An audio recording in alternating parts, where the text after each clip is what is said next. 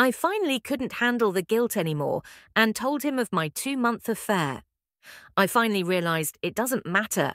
If I say to myself, I promise I won't do it again, and just pray it goes away, what's happened has happened. I'm a soiled woman. I'm unclean, used, dirty, and discarded by the man I had my affair with. And now my husband, I thought confessing would help me feel better about myself. But it didn't. Everything is destroyed. He wants nothing to do with me. He wants to get away from me. ASAP, I was prepared to tell the whole truth and nothing but the truth, but he didn't want details.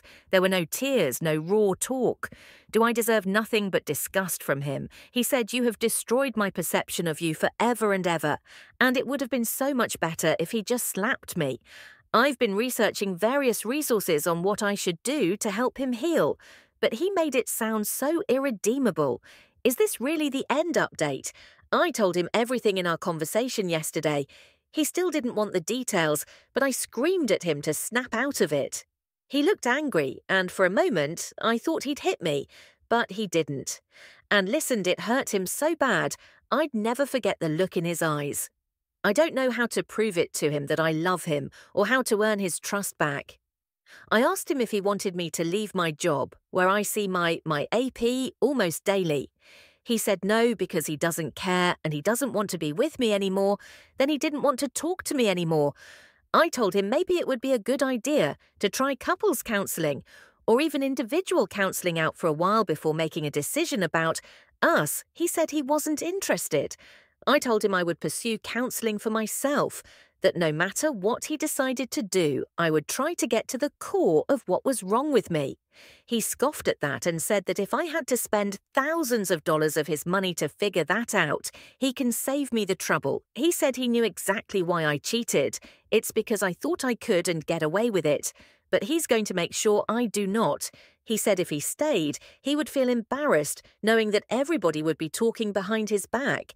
He said I didn't love him, and that had I loved him, I wouldn't have brought my AP to sleep on our marital bed when I woke up today. Morning I couldn't find him anywhere. Then I went into our bedroom and found his side of the closet empty. He had moved out without even telling me I had been sleeping in the guest bedroom since D-Day. So I missed him moving out. He obviously had helped packing and moving, since it's more than a one-man job to do it all on the sly. Without telling me, how must he loathe me? His phone is unreachable, and his brother isn't answering the phone either. I'm not surprised, since they've always been tight as thieves. I'm lost. What has he done? What have I done? I need support. Please, I need him to come back.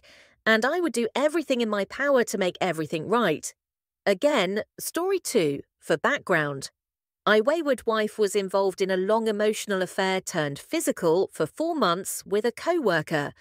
D-Day was in March. My betrayed spouse contacted other betrayed spouse on D-Day and informed her, gave her the details, and has been in contact with her a couple more times since then, when contact was made from AP to me, and to give her other details that came to light that he felt were important.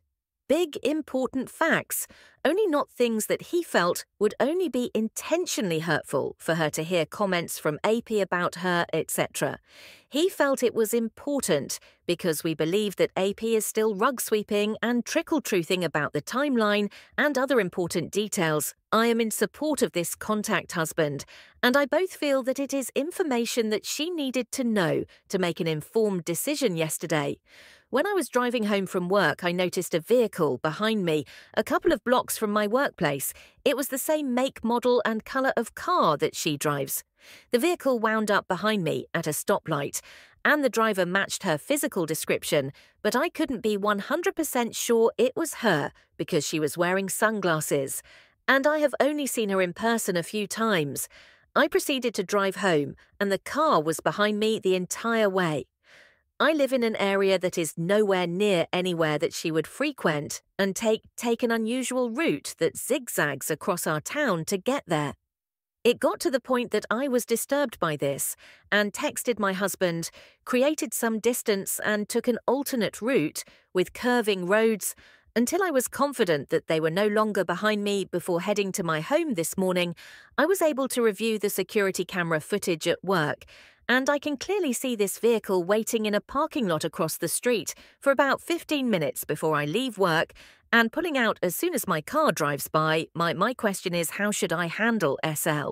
Respond to this. I know that overall this is a situation that I caused. I know she must feel like she is losing her mind.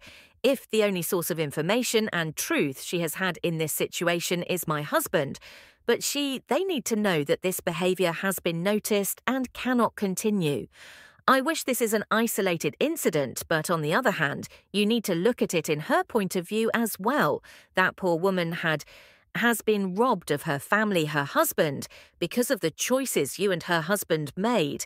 Knowingly and willingly, it was planned and span over a long period of time for a long time. She has been living a lie. Can you imagine the damage such revelation could do to a person's mentality? Obviously, the woman is in over her head. Affairs have consequences on a lot of people, and people can behave in a variety of ways. Obviously, you need to ensure your safety, get your husband to talk her into backing off, or maybe even get a lawyer to issue a cease and desist. But you've got to realise you created this monster. Good luck. Now for some comments that is really unsettling. I'm sorry you had to deal with that. I would say it should probably be called out and told to stop at that point. It's probably time to go. No contact with other betrayed spouse as well. Y'all have done as much as you can to empower her, and it is now threatening to create an issue in your lives. Probably try to get a copy of the security tape, and if anything else like this happens, I would say file for a restraining order. I'm sure she isn't the first and won't be the last. BP that becomes unhinged and behave inappropriately towards an AP. You had to have known that this was a possibility, that his wife could become unstable after you engage in an affair with her husband. Affairs have consequences for all parties involved. She is in a lot of pain because of the choices you and her husband made. You, too, made the decision to rob her and your husband of their safety from dyes or illness in general by kissing and sharing germs, steal their emotional safety and security, crush their self-esteem and rock their world for your own selfish desires. And some people are just more equipped to manage the fallout than others. I hope she went home and thought about her actions and came to the realization that she needs professional help to navigate her grief. While this was wrong and a bad choice, hopefully it was an isolated incident. I think it's a little unreasonable to expect BPs to only make good choices and behave appropriately when WPS made bad choices and behaved inappropriately. The grace expected should be the grace given. If it continues after a conversation, then proceed with legal action as a last resort. Under the circumstances, you ought to consider writing to her and asking her to stop following you. What she is doing could be considered stalking, and you may want to contact an attorney if what she is doing is considered stalking. An attorney could send her a letter requesting that she cease and desist what she is doing. Laws vary regarding restraining orders, and I would not go that route unless you have no other recourse. A restraining order is a public document, and it could put your situation in a spotlight which you probably don't want to happen.